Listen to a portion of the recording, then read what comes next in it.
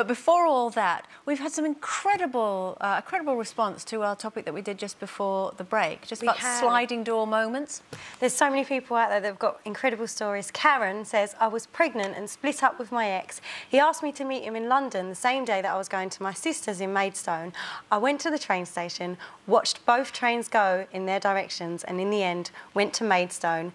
Never heard from my ex again, and had my baby girl and met a lovely guy. Oh, how sweet. Lovely.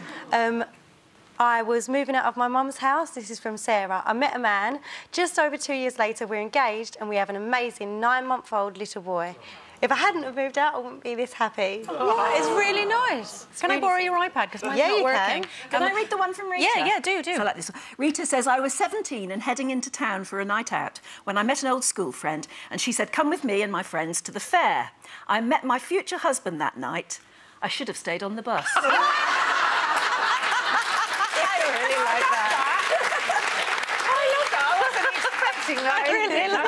I just love the payoff. Should have stayed on the bus.